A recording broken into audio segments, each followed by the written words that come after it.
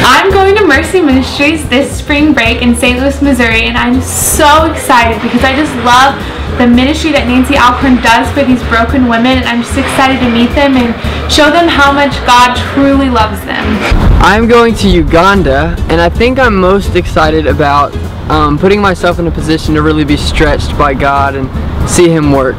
I'm going to Puerto Rico, and I'm most excited to get to play with little kids and also to encourage the dreams of the team members that I'm going to lead. I'm going to South Africa soccer.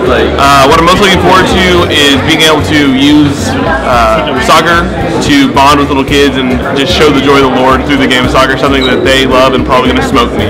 I'm going to Costa Rica, and I'm so excited just to bring the joy that I found in the Lord to the kids in Costa Rica and just be able to interact with them, laugh with them, love on them, and show them the love and light of Christ. I'm going to Puerto Rico, and I'm most excited about comparing the American culture with the Puerto Rican one while still getting to go and do some street ministry.